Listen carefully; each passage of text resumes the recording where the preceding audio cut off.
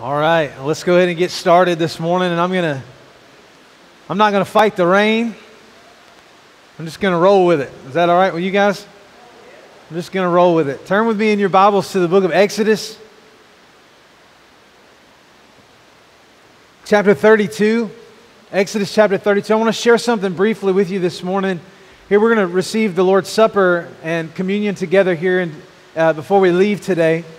But before we get to any of that, I really was impressed yesterday, just on my heart. The Lord just really stirred my heart toward, let's just take some time this morning and pray for some people. So I feel like there's some things the Lord wants to do. I feel like there's some things the Lord wants us to pray through and to pray into our lives. And so we're going to get there here in just a few minutes. But I want to kind of set this up with something the Lord put in my heart, I believe is going to speak to us this morning. So you ready? Let's pray together. Father, we thank you for your word. Holy Spirit, I invite you right now to come just like this rain and to pour out the word from the mouth of God, the proceeding word of God, the creative word of God would be poured out over us today. That's our prayer. Lord, I invite you to come and to do whatever you want to do. Lord, move us out of the way, move our agendas out of the way, our plans out of the way. Lord, may we be submitted and completely yielded to your Spirit and to your way today in Jesus' name.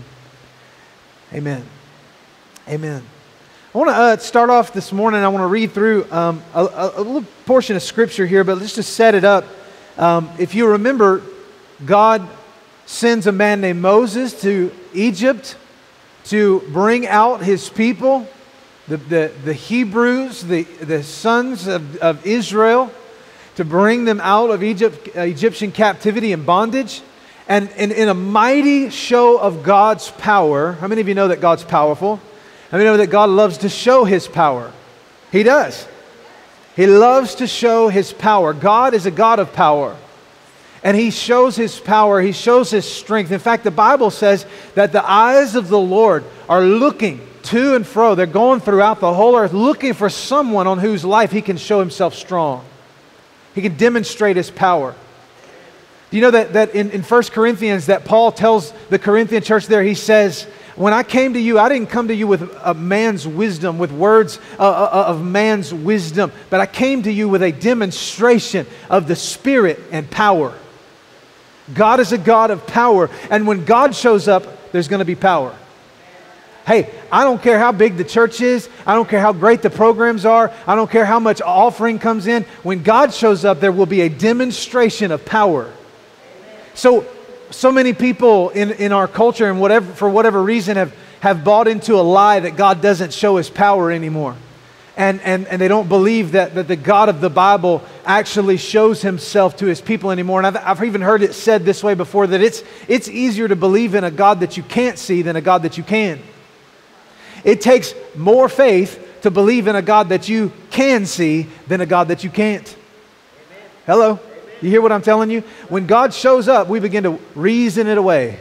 When God begins to do something in our midst, we begin to reason it away. We begin to figure out, okay, well, that was really this, or this was really that. And I'm telling you what, man, call it whatever you want to, but man, I'm gonna live the life that naturally, automatically assumes if it happens and it's supernatural, then that was God. It was God. He showed up. God did. I'm going to give Him glory for it. I'm going to give Him praise for it. I may not understand it. I may not have a box for it to cram in it in my life, but I'm going to believe it's God, and I'm going to thank Him for showing Himself to me, for revealing Himself to me. I don't know what it is, but something's gotten stirred up in these last few weeks. We've been having some really supernatural things happen, both in our church and in our lives. Myself and my wife, we've just been experiencing some things with God that we've not experienced before, hearing some words from the Lord that we've not heard before, and it's kind of got us going, man, what is this?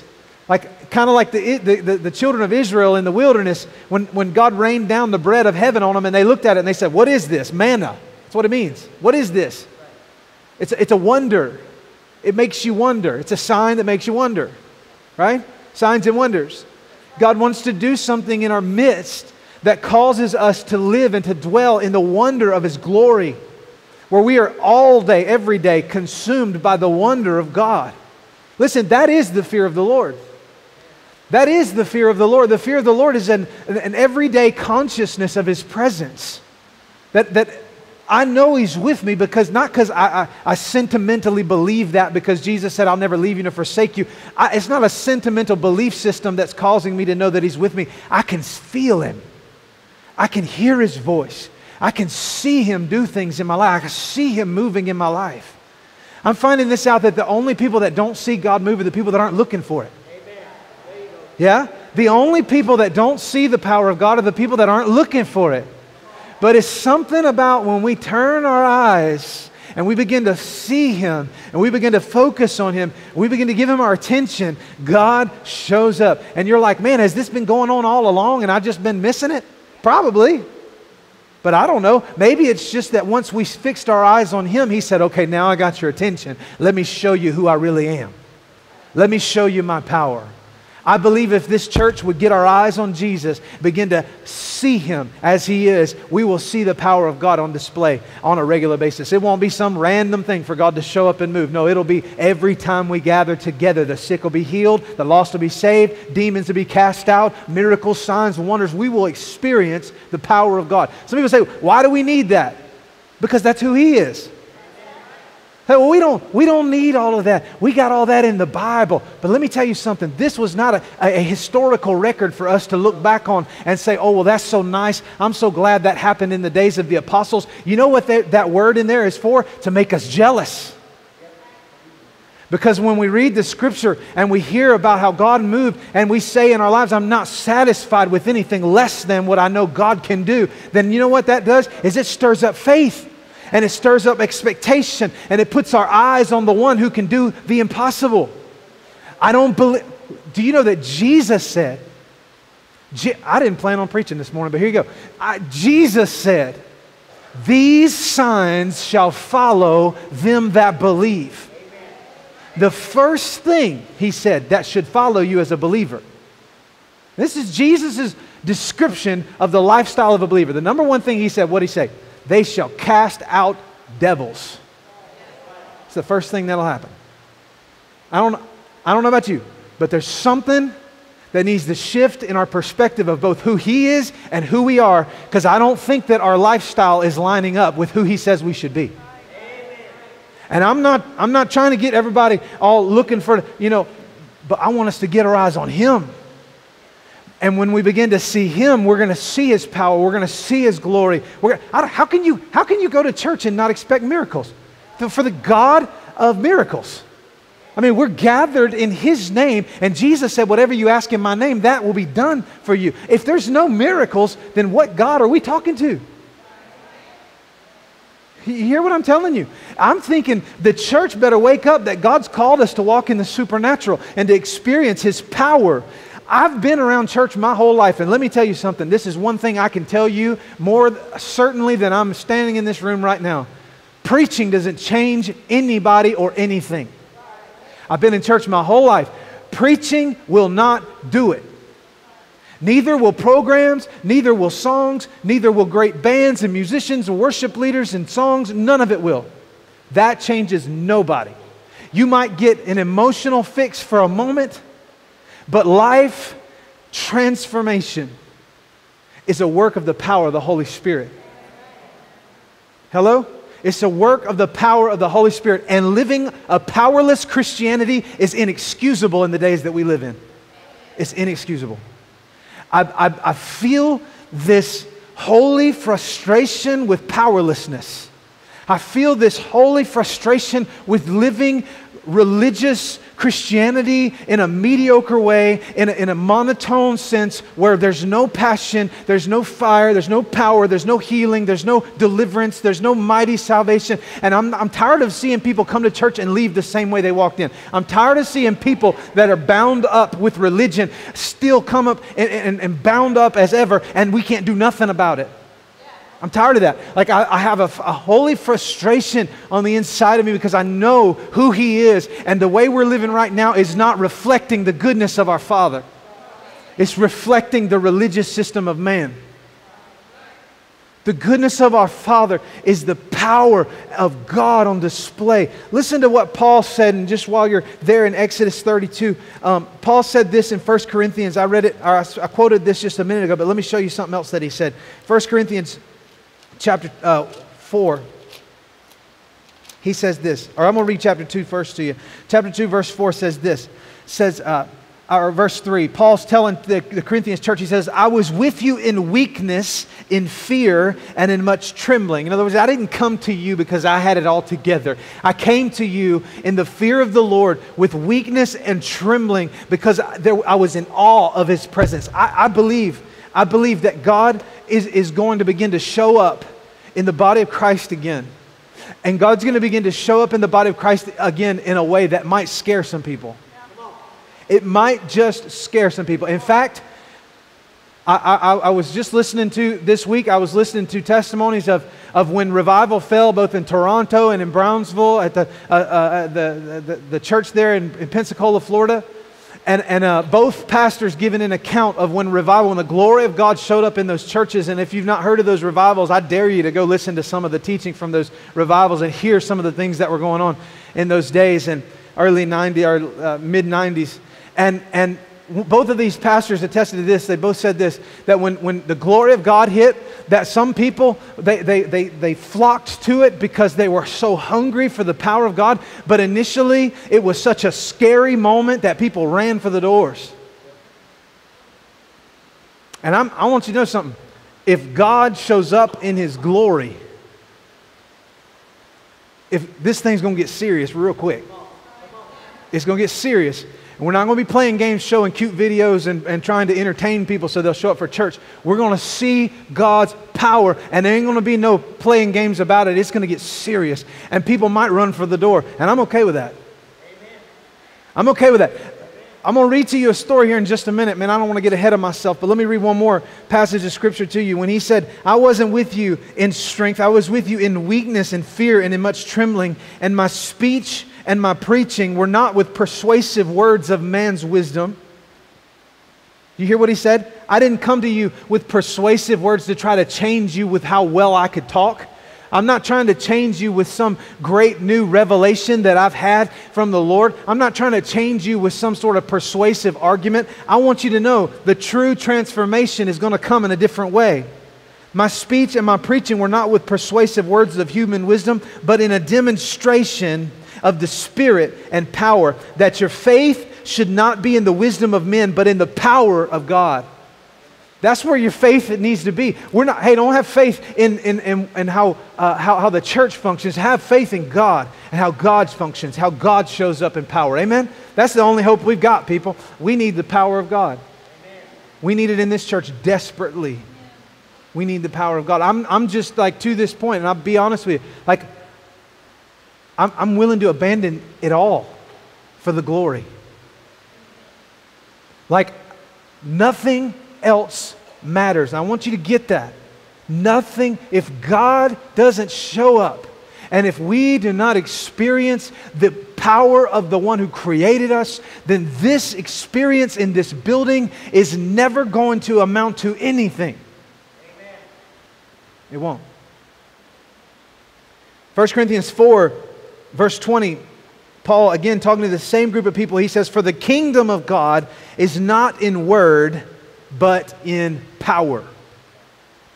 The kingdom of God is not in word, but power. We have tried to make this thing into word when God said, no, I want to show my power. I mean, how many people make a decision about what church to go to based upon the preacher? I mean, really, how many people make a decision about where to plug in and to go to church based upon the teaching that they received in that church? I've heard of people leaving a church before because they didn't feel like they were getting fed. So I'm not getting fed at that church. I mean, you might as well have a t-shirt on that says, I'm a lazy Christian, if that's your excuse. If you say, oh, I'm not getting fed, you're a lazy Christian. Stop waiting on somebody to cram stuff down your throat and go home and get in your Bible for yourself. But here's the bottom line. You didn't come here for a preacher. You didn't come here for a message. You came here for God. You didn't come into this building because I'm going to persuade you with smooth words. You came in here not to be entertained, but to be overcome, to be conquered,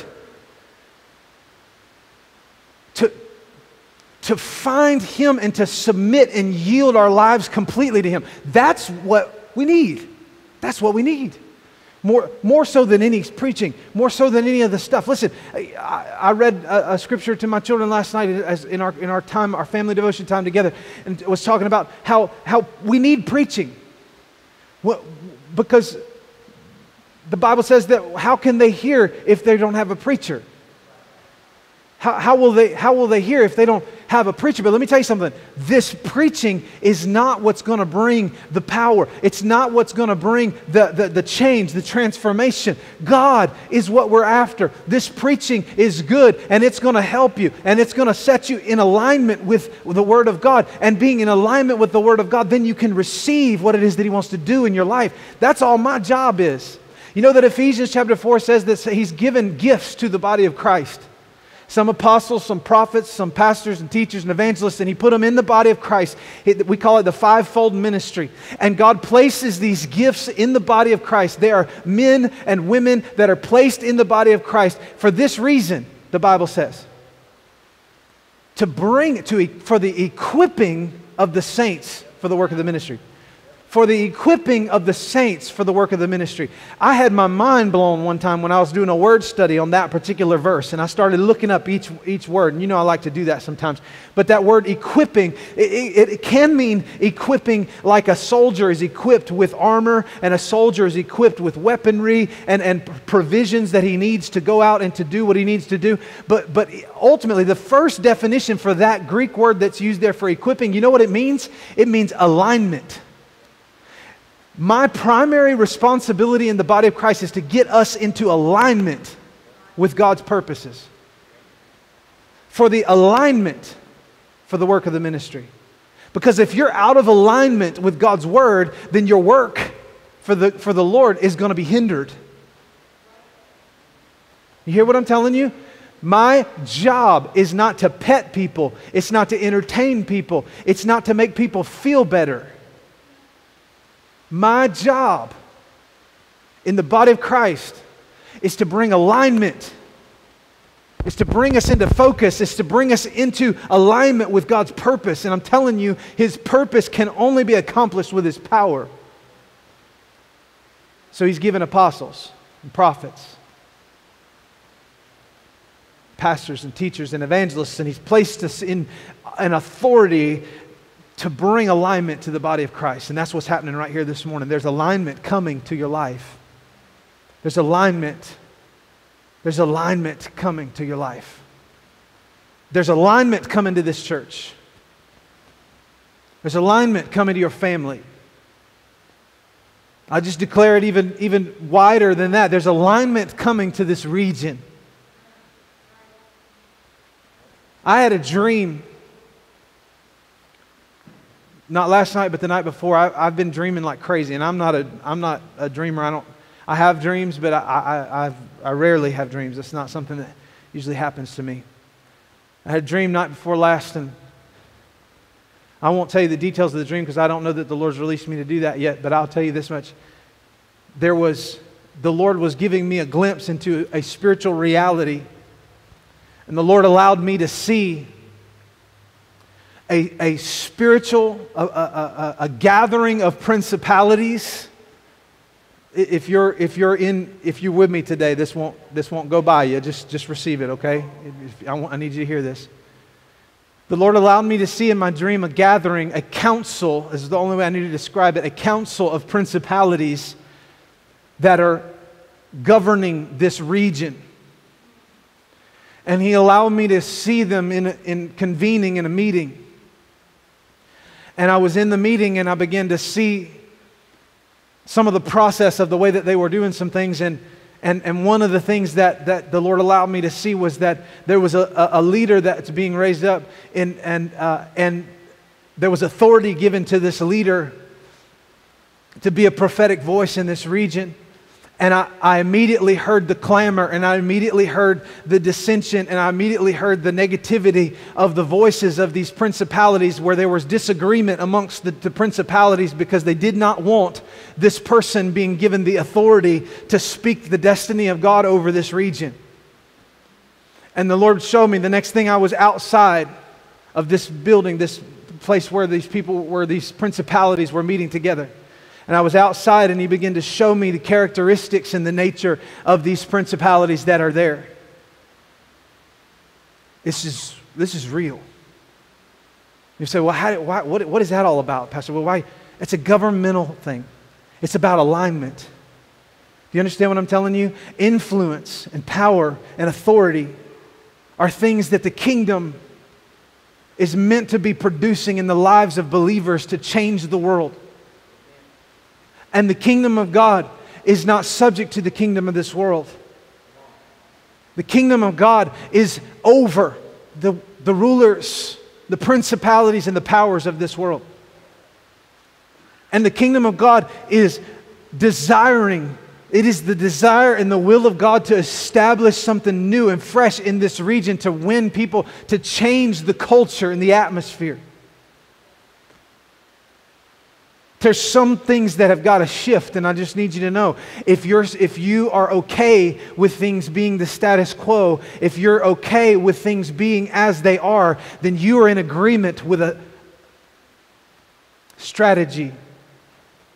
You are in agreement with a strategy of hell. And it's time for us to come out of agreement with the world and align ourselves up in agreement. There's power in agreement. Listen to me. When two or more gather and they agree, as touching anything, the Bible says it will be established. And so I believe God's looking for some people in this region, in this community, in Sly County, in this territory. He's looking for some people to come into agreement with His purpose, to come into alignment. Remember I said this earlier, to come into alignment with the assignments of angels. We've had angelic visitation even in this building and on this property. Why do you think they were here? Why do you think they were here? Some of you don't believe that right now. You're in alignment with the devil. You better come out of that. That's a lie. That's a lie. And if you agree with that lie, then you're deceived. They've been here. They're here now. And they're wanting to do God's purpose. But you know what they're waiting on? Somebody to come in agreement with God's plan so that the doors can be flung open. Listen, God will not kick the door open and say, here you go, guys. He's waiting on somebody on the earth to come into agreement with Him. We say, well, how do we do that? Well, first you're going to have to hear what He wants you to be in agreement with. You're going to have to know what's on His heart. And when you begin to see the Father's heart for this region, for this community, come on, this is some heavy stuff this morning. When you begin to see it, when you begin to feel it and sense it, that the Father's heart, you will all of a sudden see things in our community and see things in our region that need to change, that maybe have never occurred to you that need to change. And the reason they've never occurred to you is because the devil just put us to sleep and made us think everything was okay and it just needs to stay the way it is. No, I'm telling you, there needs to be an upheaval of some things. There needs to be some things turned over. And there's all kinds of words. And listen, we wrestle not against flesh and blood, but there's people that have spoken words even about me and personally about my family and about my wife, and have spoken things that we're just not okay with the status quo. No, we're not. No, we're not. If we were okay with the status quo, we would have never come here. If we didn't desire to see God turn this place upside down, we would have never stepped foot in this city. But the bottom line is that God has a desire to change things, and if we're not willing to change, if we don't want change, if we're scared of change, then we've come into an agreement with an opposing force. And let me just tell you, you say, oh, I'm a blood-washed believer. You can still be in opposition to God. And that's a dangerous place to be. I don't care how many Bible verses you know or how long you've been in church. If you're in opposition to the will of God, you are in dangerous territory. And some of you right now are trying to write this off like I'm just talking out of my head, but I'm telling you right now, the authority in this building is here to set things right. And if you're unwilling to receive that, then that's on you, not on me.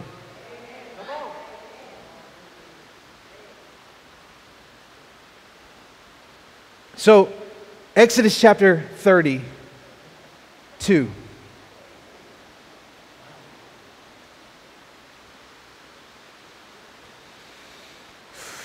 I know, I said that about 30 minutes ago. God brought his people out of Egyptian bondage and slavery, and then he begins a process of taking them through the wilderness to change them, to shape them, to mold them, to recreate them. He had to teach them fundamentally how to be kings and priests, how to be a holy people. He had to teach them in the wilderness how to live, how to do life. These people have been slaves. They were slaves. Their whole lives, they were slaves. Their daddies were slaves. Their mamas were slaves. Their granddaddies were slaves. Everybody in their line that they could have possibly had any contact with only knew slavery. And God brings them out of slavery, and he brings them into the wilderness to prepare them for the promise. So God takes them into the wilderness, and he begins to show them his ways. He begins to teach them about how to live, and he begins to show them, he begins to put conviction in their heart. How many of you are thankful for convictions? I mean, you need to be. If you're not, you need to be thankful for convictions, because conviction is the only thing that keeps you out of hell. Amen. You need to thank God that there is something tied to you called conviction. We was having a family meeting the other night, and I was sitting down, and my daughter had a conviction that hit her all of a sudden out of nowhere. And I know she probably don't want me talking about this, but I'm so proud of her in this, because it convicted me. You need to listen. You need to listen to the voice of your children. That thing drives me crazy. You need to listen to the convictions that God puts even in the hearts of your children, because they matter. And she said, you know, Dad, she said, I just noticed, she said, you know, we occasionally, you know, we all do it. She wasn't pointing at anybody, but she was just saying, we all do it. But I just thought about something. She said, you know, we've used the term just pretty casually before, holy cow. I've said it when I was preaching before. You've heard me say it. Holy cow. She said, she just got to thinking about that, and how that was probably a reference to a cow that we read about in the Scripture. It reminded her of this passage of Scripture right here, Exodus 32. And all of a sudden, conviction fell on all of us. And we're sitting there talking about, why do we just say phrases like holy cow? Where does that come from? I mean, do we even know? Are we even aware that the word holy can only be attributed to God? Do you know that in heaven, that the Bible says that there are 6-winged creatures covered in eyeballs that are flying around the throne of God? So tell me that this thing's not weird, man. I'm telling you, if you go to a church and you're too comfortable, then you know you need to read about the God that has 6-winged creatures, okay? Because God's got some weird stuff going on. Why does he have 6-winged creatures with eyeballs? I don't know. It doesn't matter. He's God, right? If he wants 6-winged creatures with eyeballs all over them, then there you go. That's what he got. And the Bible says that day and night, for eternity past and eternity future, day and night, night and day, they do not cease. They, all the time, this is what they do. They say, holy, holy, holy. You know, like the good Christian definition of holiness is right, like without sin, right? I mean, like if I was going to ask you what is holiness, you might say, well, holiness means that we don't sin. Holiness means that is, they're not up in heaven though going, you don't sin, you don't sin, you don't sin. That's not what they're doing in heaven. They're not celebrating the fact that God doesn't sin. You know what they're celebrating? The fact that there is none other like him. Holy does not just mean that you don't sin. Holy means you are set apart. You're different. You're unlike anything else that we've ever seen. Holy, holy, holy. You are unbelievable. The holiness of God is more than just the fact that he doesn't sin. The Bible says that he can't sin. He's without temptation. He doesn't sin because he can't. It's the opposite of his nature. It's not even possible. And so God doesn't sin, and so He doesn't need us to attribute the fact that He doesn't sin to Him. He wants us to understand how set apart He is, how different He is, how holy He is. When we sing songs like we did just a little while ago about holy, and we sang His name, Yahweh. Do you know that the ancient Hebrews, that they wouldn't even pronounce His name? They wouldn't even say it out loud. And if they did have to write it, that the early scribes, before they would write the name Yahweh, that they would actually they would go and bathe and cleanse themselves and then come back and write the name Yahweh. And every time, even if they said it 5 times in one sentence, every time they came back to write His name again, they went and cleansed themselves because His name is holy. It's not common. It's not casual. And when we throw around the attribute of holiness by attributing it to an animal or worse things, come on, do you hear the deception of the enemy here? What's he want you to do? He wants you to get twisted all in your mind of what you believe about Him. And when you get twisted all in your mind, do you hear me over there? He wants you to get twisted all in your mind about what you think about Him. And if you allow that to happen in your life, you are wide open to come into alignment with the enemy's plan in your life. That's the reason why people are so screwed up, because they've forgotten who He is. They don't know Him. They think He's just some force or some being in the sky, that if they even believe that much. He's holy, He's set apart, He's different. He's altogether different from anything else that we could ever even imagine. And so the people of God are now gathered at Mount Sinai, and Moses goes up on the mountain to speak with God. God calls to him, and the glory of the Lord, the cloud of fire. The Bible says that the mountain quaked, and it was covered in flames and fire, and smoke billowed from the mountain. It was a terrible sight. The people shook and trembled and cried. Listen, when God shows up, it's serious. It gets real. So He's there on the mountain, and Moses goes up, and God calls him to the very top of the mountain. He's going to speak to him there, and He begins to tell him about the commandments. He begins to give to him the instructions for building the tabernacle. Everything Moses would need. Listen to this. He was speaking to Moses about everything he would need to bring his people into order and to bring his people into alignment. Do you know that my responsibility in the body of Christ is the same responsibility that Moses had? To bring order and alignment so that we can walk in God's best, so that we can know Him, so that we can experience all that He has for us. That's our job.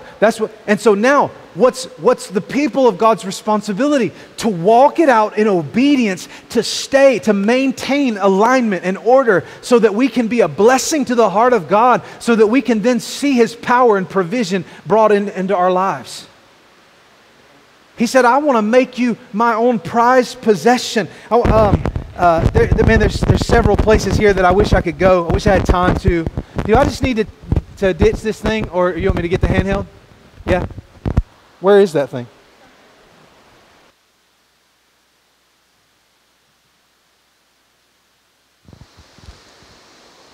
Make me want to throw that thing.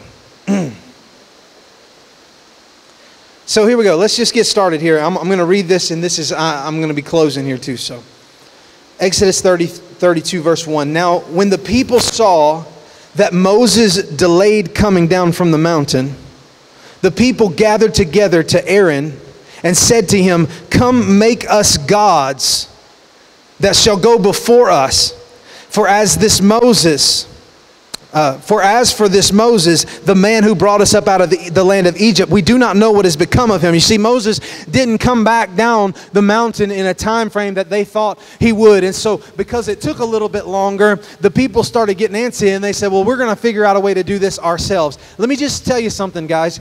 The day that we decide that this is taking too long to get to where God wants us to go, and we begin trying to get there ourselves, is the day we get into trouble. God has a way, God has an order, God has a plan, and we stick to God's way, God's order, and God's plan. There's something about standing orders in the community of God where we begin to say, God, I'm not sure exactly what's going on. I don't see exactly how this is all working out, but I know the last thing you told me to do was this, and that's what I'm going to do until you tell me to do something else. I'm not going to wander around trying to figure out how to make this happen on my own. I'm just going to do what you told me to do, and I'm going to walk it out with all of my heart. And that's all God's asking for us to do. He shouldn't have to tell us 5 different times to do the same thing. I mean, how frustrating is that when you tell your children 5 different times or more to do something, and they're still not doing it? Now, I love my children, but that still frustrates my heart. God loves His children, but it still frustrates His heart. And He's infinitely better than I am. But God knows that you and I need to stay in alignment with what it is He's told us to do. So here's verse 2. And Aaron said to them, break off the golden earrings which are in the ears of your wives and your sons and your daughters, and bring them to me. So all the people broke off the golden earrings that were in their ears and brought them to Aaron, and he received the gold from their hand, and he fashioned it with an engraving tool, and he made a molded calf. And then they said, this is your God, O Israel, that brought you out of the land of Egypt. You know what they did? They made a calf, and they called it Yahweh. How stupid. And here's what's really frustrating. The guy that was supposed to be leading them into His presence, Aaron, is the fool that said, give me the gold and I'm going to make you what you're asking for. Now, it was the people's idea, but he had the authority to shut it down. And he didn't do it. He went along with the people's plan. Let me just go ahead and tell you something. The church that is catering to the desires and whims of the culture is the church that has built a golden calf and has called it Yahweh. When the world said, entertain us, make us happy, give us coffee and some cool music, and we'll show up and we'll pay for it.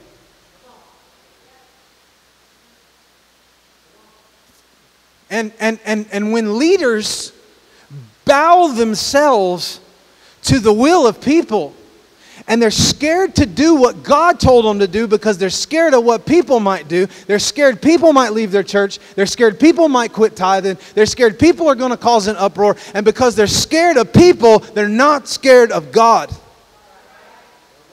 There's no fear of the Lord in them. And I had a conversation with my wife yesterday that it's like this. I need you to pray for me, man. I need you to pray for me because there is this constant nagging from the enemy to tell me things like, well, if you do that, they're not going to come back. Well, if you do that, they're not going to want to be there. You better let them out by 12:30 or yeah? I mean, it's constant. It's constant. And then I realized something. When I say holy cow, I'm actually talking about the unholy church that has created for itself another version of Yahweh. And it has built up for itself another God. And the people of God begin to worship this image. They begin to dance and sing and celebrate. And Aaron, like a dummy, listen to what he says. So when Aaron saw it, verse 5, he built an altar before it. So not only are they going to worship it and sing to it and praise it and talk good about it, now they're going to make sacrifices to this thing. He said he built an altar before it, and Aaron made a proclamation. And listen to what he said. Tomorrow is a feast to the Lord. So in other words, Aaron's saying, I know that we're doing some stuff that really isn't exactly the way we're supposed to be.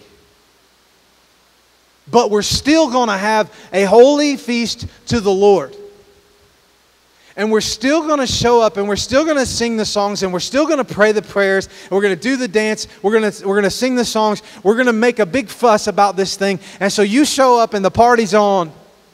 Meanwhile, God and Moses are up on the mountain. And God and Moses begin having a conversation. And God says to Moses, he says, Moses, you need to get down from here. And you need to go back down this mountain and you need to go see what it is that these crazy people have begun to do. And Moses is already going, oh, well, Lord, my people? These are your people. You picked them. They're your, don't say they're my people. They are your people. And God says, I'm going to wipe them out. I'm going to wipe them out. Moses, it's me and you, man. Me and you. Moses, I'm going to wipe them out. I'm going to destroy them all. And I'm going to start over with just me and you. And from you, I will make the greatest nation that the earth has ever seen. And through you, the line of the Messiah will come. And through you, the seed of the promise of God will come into the earth. Through you. And God begins making these promises to Moses. And Moses goes, whoa, hold up, God. Hold on. And he begins to intercede for the people. And he says, God, you can't do that. God, please don't do that. Please do not wipe out these your people. And listen to the reasoning that he begins to give God. And I'll go through this and read it another time to you, but for time's sake this morning, I want to share this with you. He said, God, if you do this and if you wipe them out, then the Egyptians that you just conquered are going to look at you and they're going to say, well, what kind of faithful God is that? He let them out of slavery just to kill them. He let them out of bondage just to destroy them. He said, what will the world think about you? How will the world think about your goodness if all they know about you is that when things didn't happen the right way, you destroyed all the people? And the Bible says that God relented. That God relented from the harm that he intended to do to the people. And graciously and lovingly and full of mercy, God sent Moses back down the mountain. Moses had some butts to whoop when he got there.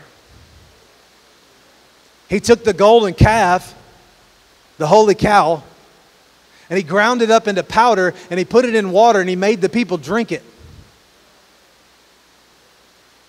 Is this what you want? Tell me how it tastes.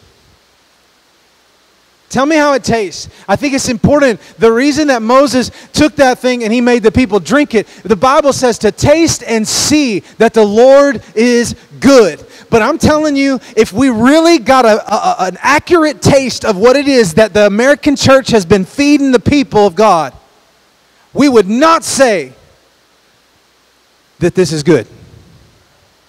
It's powerless. It's puny. It's without conviction. And in all actuality, it's idolatry. And it's abomination. God in his mercy spared the people because of the heart of Moses. Because he loved those people and he really didn't want to bring the harm into their lives. He really wanted to spare them. But he needed somebody. Oh, get this. He needed somebody to come into agreement with his heart. Do you hear what I'm telling you? I don't believe God ever wanted to destroy the people. He already had a plan for our screwed upness. He already had a plan. He was going to send his only son. He was just preparing the way for his son to come and to die on a cross, to shed his blood so that we could be redeemed, so that we could be right with God, so that the foolishness of our past could be washed away. And Moses stood in the gap, and Moses made up the hedge, and Moses petitioned to God. Moses came into alignment with God's purpose. And because Moses came into alignment with God's purpose, the people of God were spared. And ultimately, they were brought into the promise. There's a scripture in John chapter 8 when Jesus is talking about freedom. He says in John 8:36, he says that it is for freedom, or if the Son has set you free, the Bible says. He said, then you are free indeed. If the Son has set you free, you are free indeed. Not if the church has set you free or the preaching has set you free or the message. If the Son of God has set you free, then you are free indeed. These people, although had been freed from bondage, they were still slaves to sin. And I want you to know that Jesus is the provision for us to be free and free indeed. He didn't just cancel the debt that you owed. He broke the curse that produced the debt. That's good news, everybody. That's really good news. He didn't just cancel the debt, He broke the curse. What if our church began to live that way? What if we quit turning our eyes to golden calves and we begin to live like God has really set us free? You know, and I understand that some people are not as expressive as others. I understand that. But at the same time, I know that the excuse of not being an expressive person can also be something to hide behind.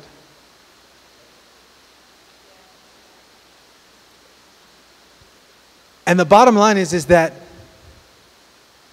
if He set you free, why don't you worship freely? Huh? You hear me? If He set you free, why don't you live in freedom? Why does somebody gotta pull you in and pet you and build you up and come on, stroke you to get you to do something for God? If you're free, why don't you act like you're free? If you still think that living like Egypt is freedom, man, I'm telling you, you're not free. You're deceived. You're deceived. I wonder what would happen. I remember when I was a teenager, and I'm going to close this up, but when I was a teenager, and I shared part of this story maybe a few weeks ago. I don't know. Maybe it was on the men's trip, but I can't remember. But one of my first visits to the ramp in Hamilton, Alabama, and I went to the ramp with a couple of buddies of mine. And as I was there in the crowd during the service that night, and this was in the early days of the ramp, and it was a Tuesday night.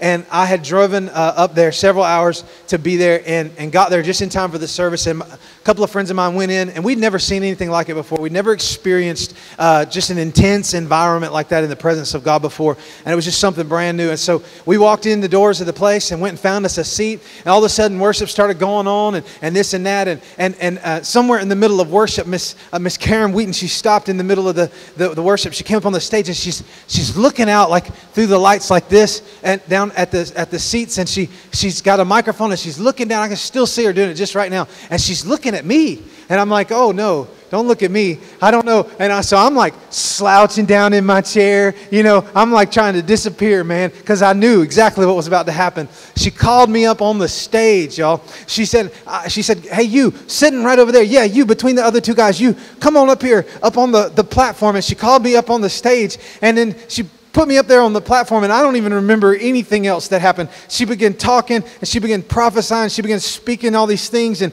there were several other pastors there that night. They began to prophesy over my life and speak over my life. And my two buddies, they went up with me, and so Jake and Yogi, I had a friend named Yogi, but anyway, my friend Yogi and Jake, and one was on one side and one was on the other. And then I remember I just had this moment with the Lord where I was so resisting anything God wanted to do in my life, and I was just resisting it, like, no, this is weird, this is uncomfortable, this is kind of scary, I don't know what's going on here, and I was just resisting it, and then all of a sudden, it felt like a sack full of bricks fell on my forehead about right there.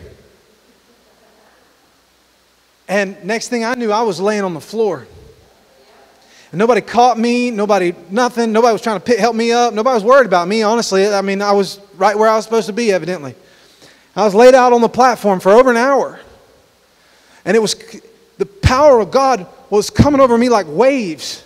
It was like, you ever been at the beach and laid just where the waves come in and they just come over you just like that? It was like that, and all of a sudden I'd feel it start lifting, and I'd start sitting up. I'd try to sit up, and I'd get about 4 or 6 inches off the floor, and then all of a sudden here come another wave, boom, and it knocked me right back down again. I was laying there on the floor just doing sit-ups. I could feel the power of God just rolling over me like waves. I wasn't scared anymore.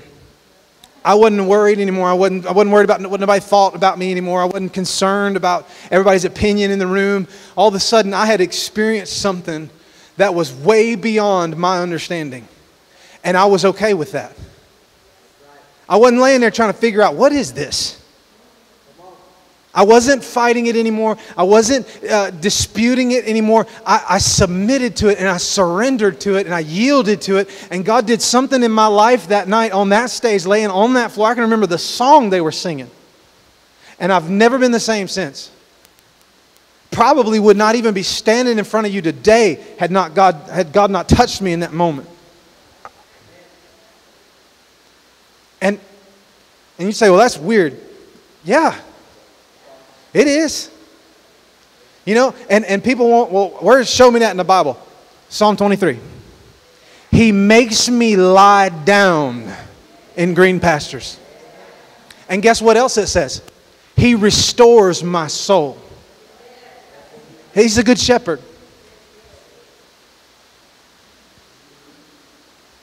You ever heard that before? He makes me lie down in green pastures. He did that night to me. He made me lie down in green places that I was living in a barren place. And he laid me down in some green places. And He restored my soul. So I got up finally.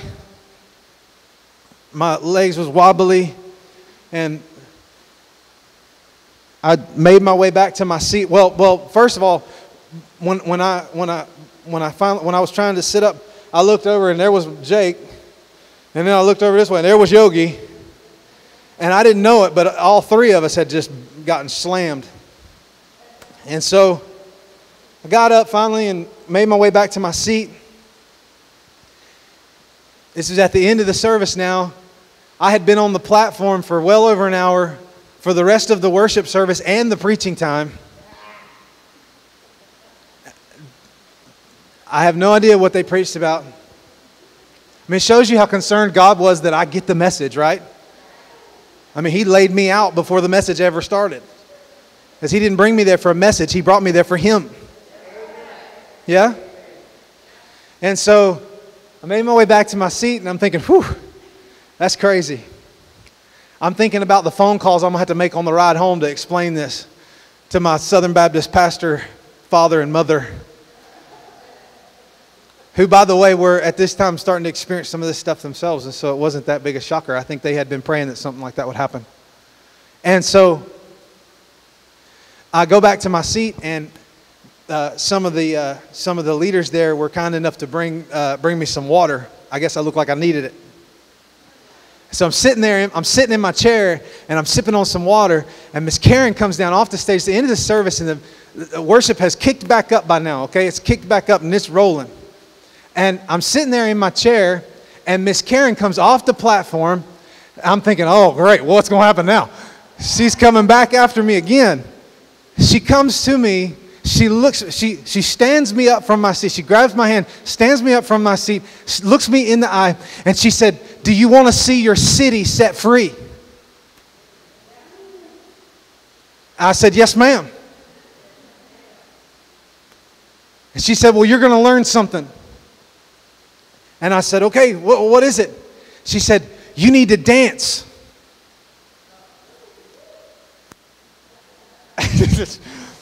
I'm about as white boy as they come, right? You know, like I ain't the dancing type.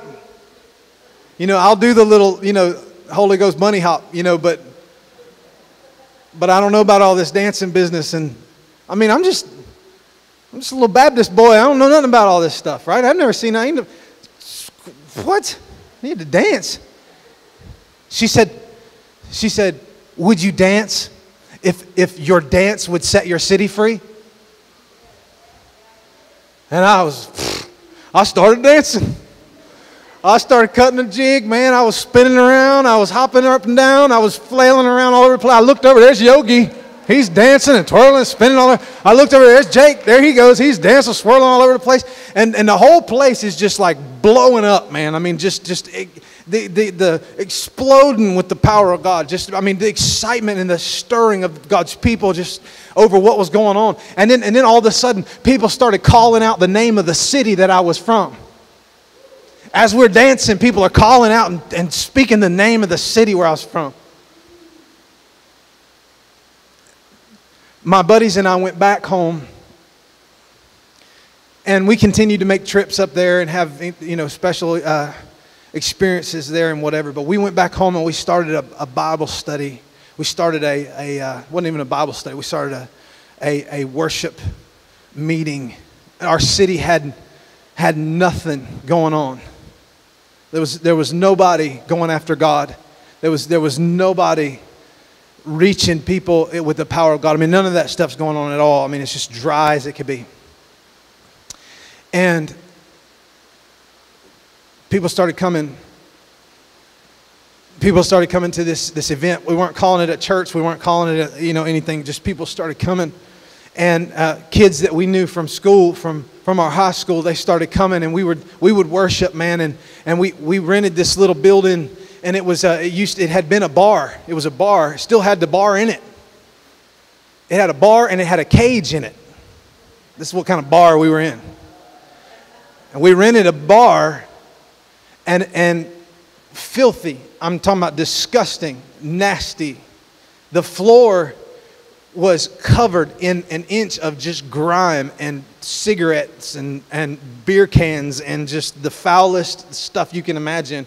And we would come in there on Thursday nights and we would worship, and I would watch my teenage peers from my high school. I would watch them crawl around in that nasty floor on their face before God. They would leave there covered in soot. Tear streams down their face and soot on their face. The Lord later called all of us out of that place except for one of the guys that was there with me that night. And there was nothing going on in that city. And I'm telling you today that today, right now, there is a church in revival in that city that didn't exist back then. And the guy who was laying next to me on the floor that was dancing for that city is one of the worship leaders in that church.